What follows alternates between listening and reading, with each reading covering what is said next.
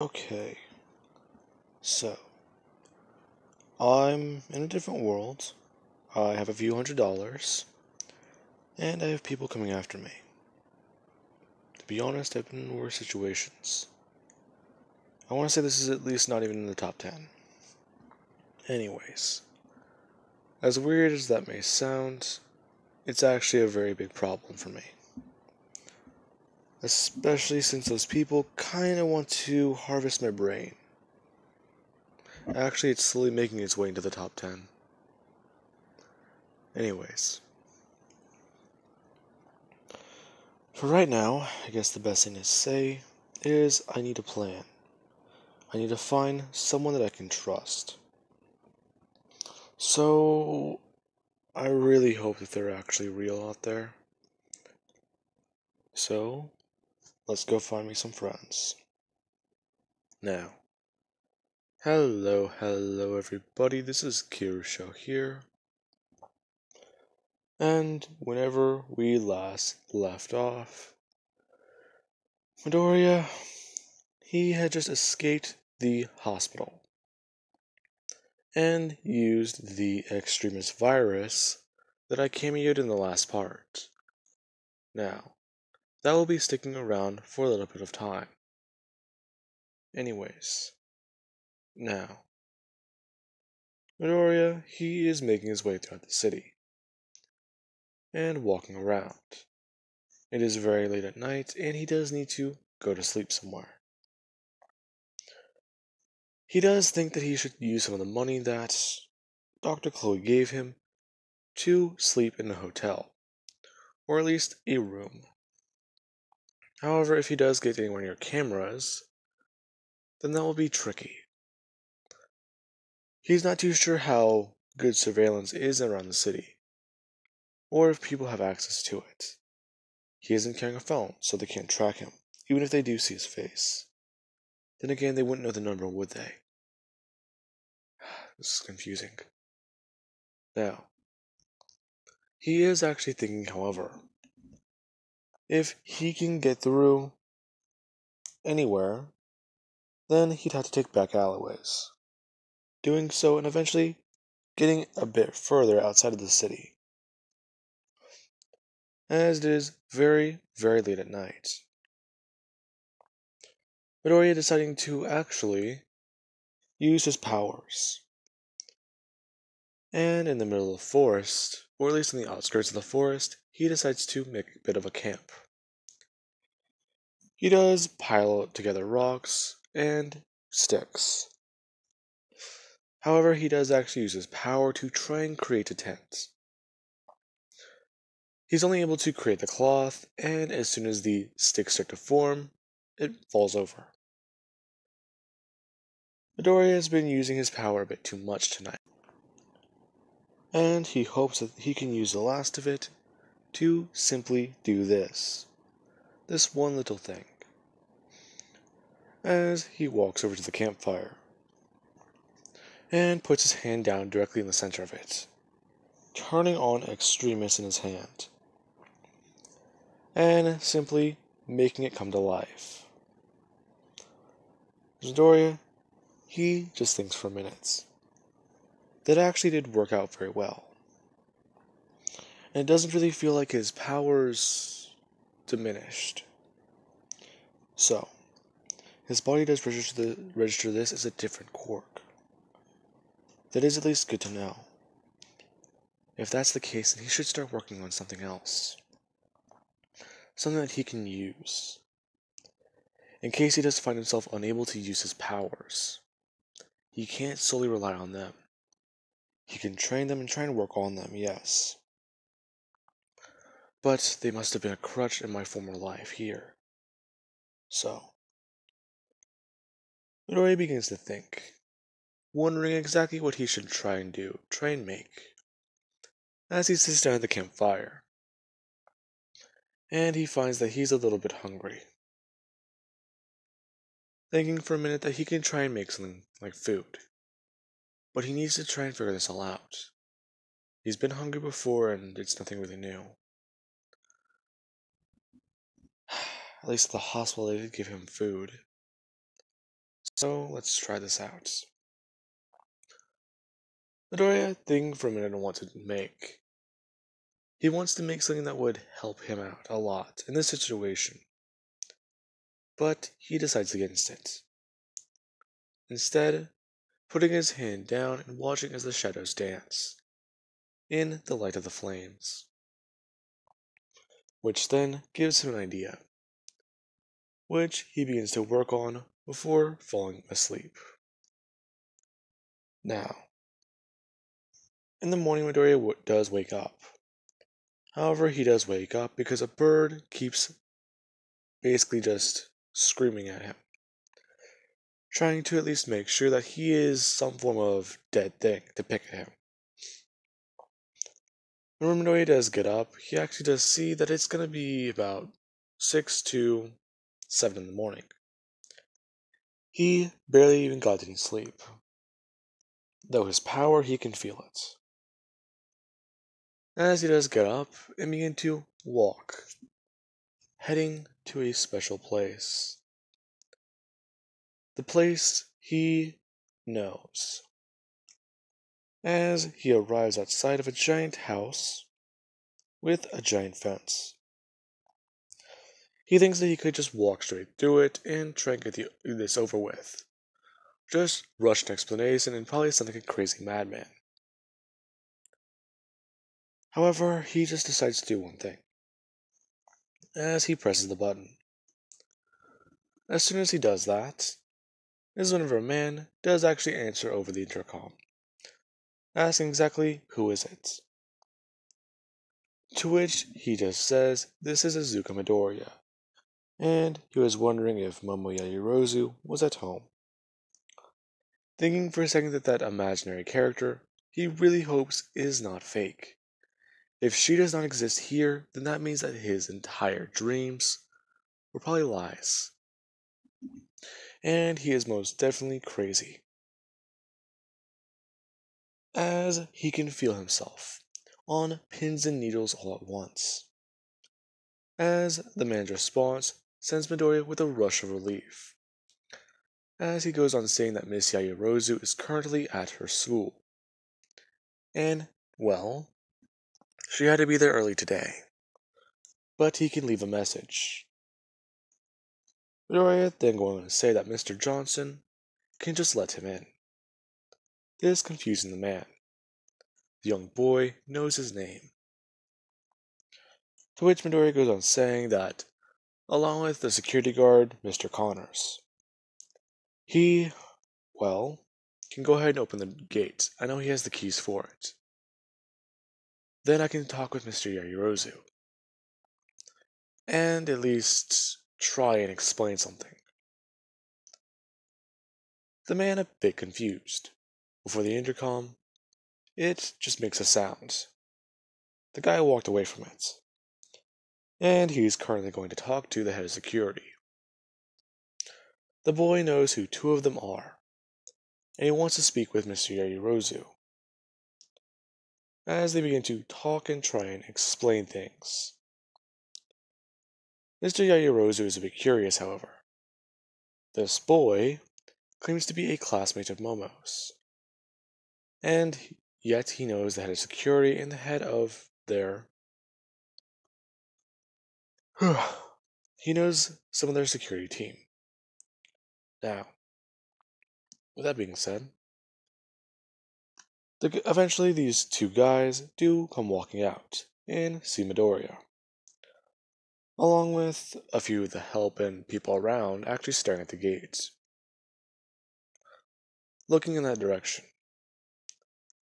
As these two do see him, in jeans and his jacket, and his hair a bit messed up, from spending a night in the forest. As they go on asking the young man exactly how does he know Miss Yaoyorozu.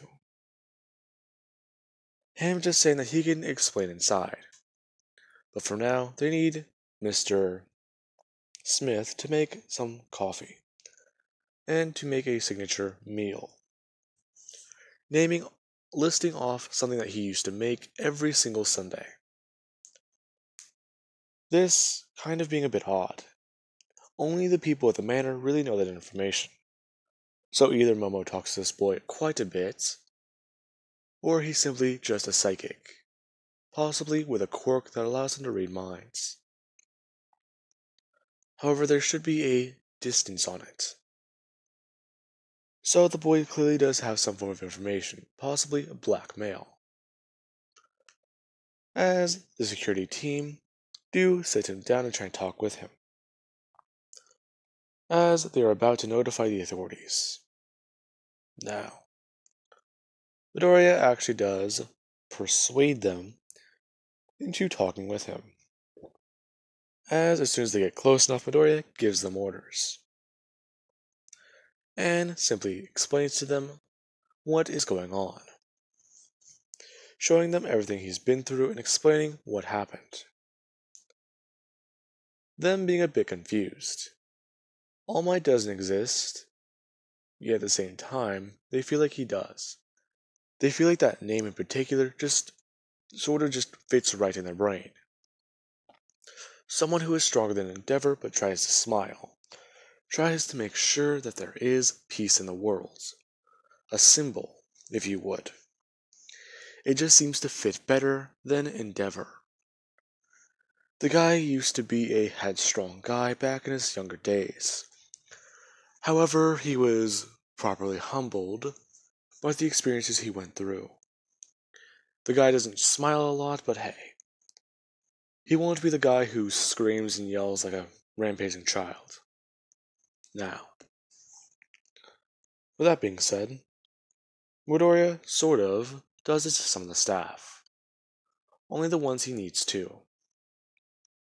This head of security, the guy he was talking to, one of the butlers, and then Mr. Yaoyorozu. He doesn't do this to him, just simply trying to explain to him what is going on. Mr. Yaoyorozu, however, he does not believe Midoriya. Midoriya sounds like some crazy kid who just broke out of a mental institution. He's not wrong. However, he does simply ask the young boy if he can manipulate reality, why doesn't he try and bring back this hero?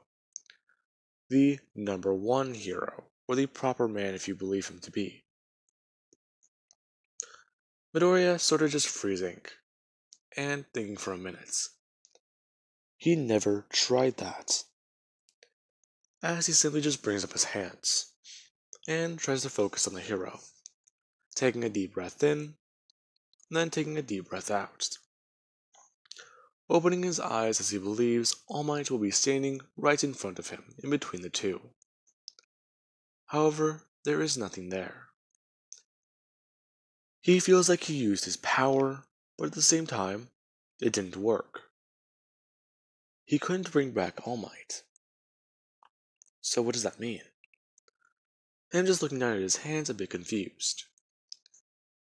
And curious. Mr. Yaoyorozu, however, he is curious too. He clearly felt something in the room, and it sort of put him off for a second. Did the boy do it? Is All Might's quirk invisibility? Is it teleportation? Is it faster than light movement? What was that? Midoriya not being able to give an answer, and simply trying to explain to him, showing him his memories with his remaining power, before having to rely on extremists. Now, Mr. Yaoyorozu, he does kind of begin to understand. And he tells Midoriya that he will be staying here for a little bit of time. If his quirk is reality bending, or if you, can show us properly tomorrow morning, then it can be assumed that we can help you. However, this All Might, I'm sort of curious now. Something is wrong. Mr. Yaoyorozu telling the man in charge of the butlers, or the head butler, to take this boy to a room, get him a proper change of clothes, and something to eat. To which they promptly do for Midoriya. the man simply trying to ask Midoriya some questions, to which he does give a little bit of answers. And eventually, Midoriya does take a shower, change into some clothes, and sit down to eat. Now, as Midoriya is eating, he does actually know that a few people are giving him eyes.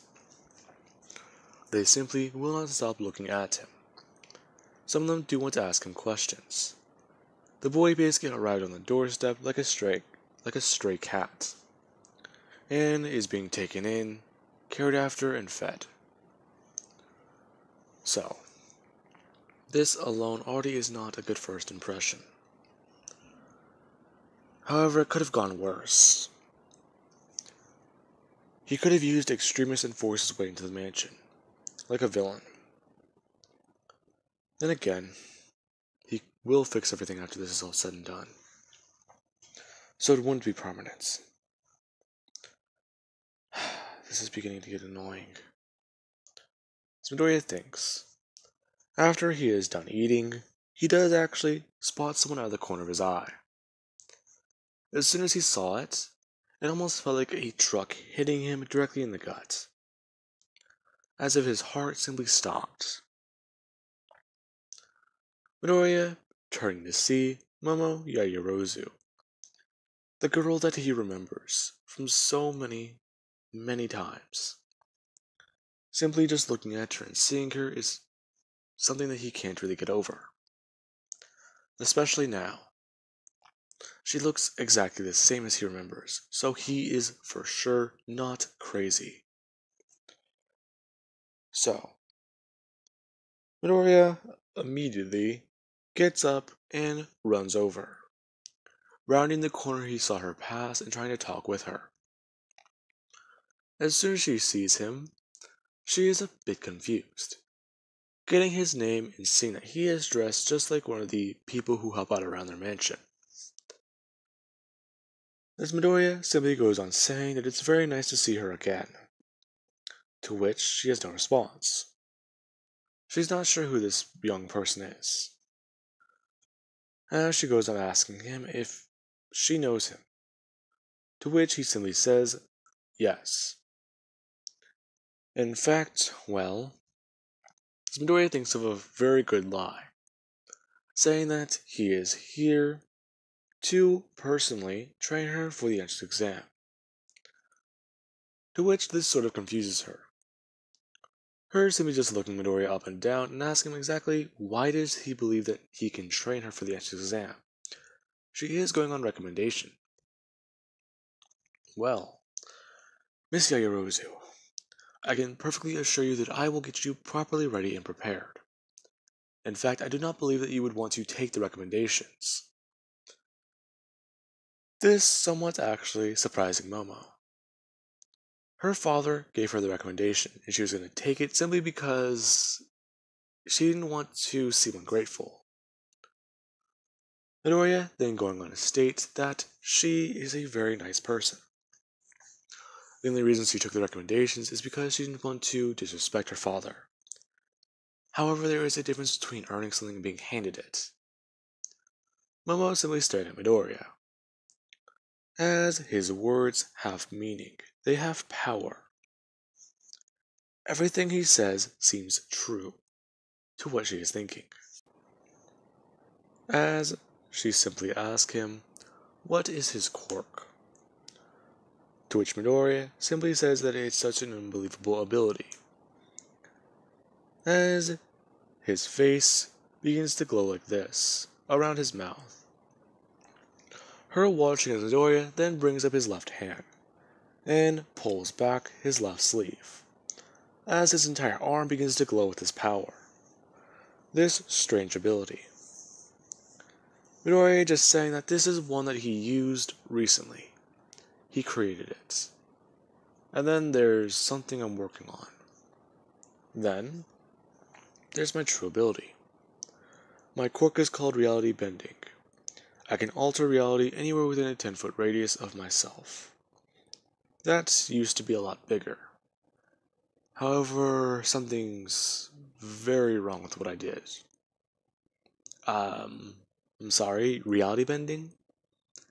I don't really believe you. It's not possible to create or destroy matter, simply to exchange it.